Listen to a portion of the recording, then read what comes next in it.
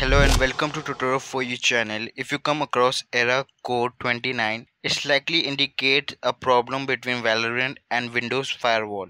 This can become more complex if you have antivirus software running alongside your device built-in security measures.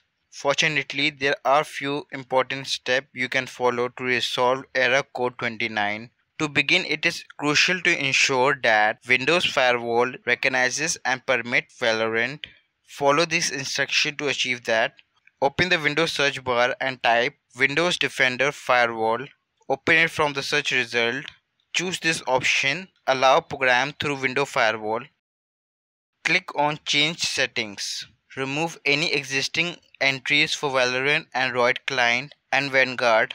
The first one is called Bootstrap Packaged Game. Click on the list and click on B on your keyboard to find it. Then select it and click on Remove. The second one is called Riot Client. Select it and click on Remove. And the third one is called Vanguard User Mode Service. Select it and remove it also. Then add a new one using the Allow Another App button. Browse to the location where you have installed Riot Games. Mine is in C drive. In that you will find Riot Games. In Riot Games folder, go to Valorant. Open the live folder. Now select this file named Valorant. Now click on it and then click on the add button to add the new firewall exception. Select all the checkboxes for the Bootstrap packaged game in the firewall exception list. Now repeat the same step to add another exception. This time we will add Riot Client. Now we will go to the same location in our C drive in Riot Games, but this time we will select Riot Client folder and in that select this Riot Client Services file.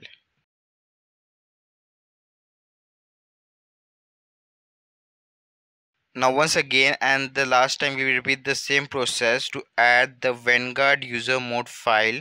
It's located in our C drive. In program files, find Riot Vanguard. Open this folder and in that select VGC file. Make sure it's type its application. Check all the boxes for these three files and then click on OK.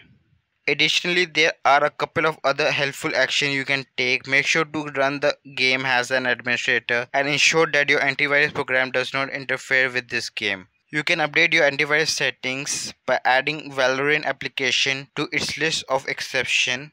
I have already made a video on that where I have added Valorant application to the list of exceptions for virus and threat protection. You can watch that video and do the same for whatever antivirus you are using if this step doesn't work for you.